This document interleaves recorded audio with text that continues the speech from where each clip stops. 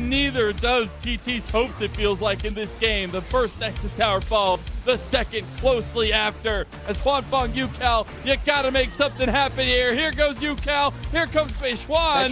They don't got the engage there. It goes golden, big shock blast from TT, and UCal's come to town. They find Hung, they find a Quadra. Can you get a Penta? No!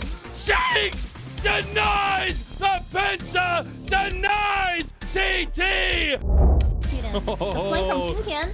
They're going all the way in here. Qingtian trying to get the engaged Glacial Prison, matched by Nature's Grasp back. Invincible is going back forward. Qingtian onto the back line. Big counter strike. Invincible blasted over the wall. It's chaos, but Rookie has found the back line. Show has Invincible. Who's gonna carry harder? And it's looking like Invincible can do it.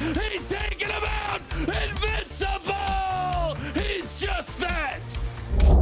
One has to use the repel. He's going to be caught. No flash this time around. Low on HP and should be taken down by Dove. Hoya cannot protect his jungler this time around.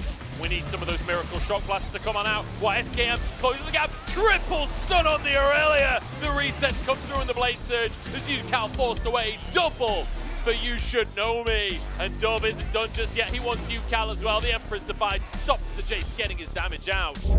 Versus 3 to deal with. He hasn't realized it just yet as he goes in onto Cube. Hextech Ultimatum will keep him in the play. Is the healing there? The ultimate Qingtian comes into play! Qingtian!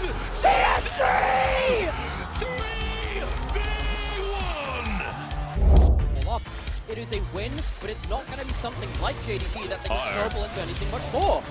That's cleansed out. The flash comes on through as well as Rula is actually going to die for this one, but Charlotte out there to body block. It doesn't matter. The damage is insane. This is a 2v4.